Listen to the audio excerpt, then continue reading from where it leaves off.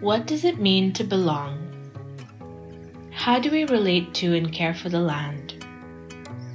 How can we hold space for diverse perspectives to be shared, and in what ways do stories transform every time that they are heard? My name is Aaniya Asrani, and I am an interdisciplinary artist working on the unceded territories of the Musqueam, Squamish, and Tsleil-Waututh nations.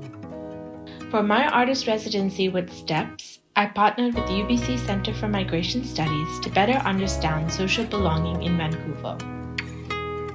This project is dedicated to amplifying personal narratives that span diverse positionalities. We come together to weave a placemat of belonging where community members are invited to share their stories.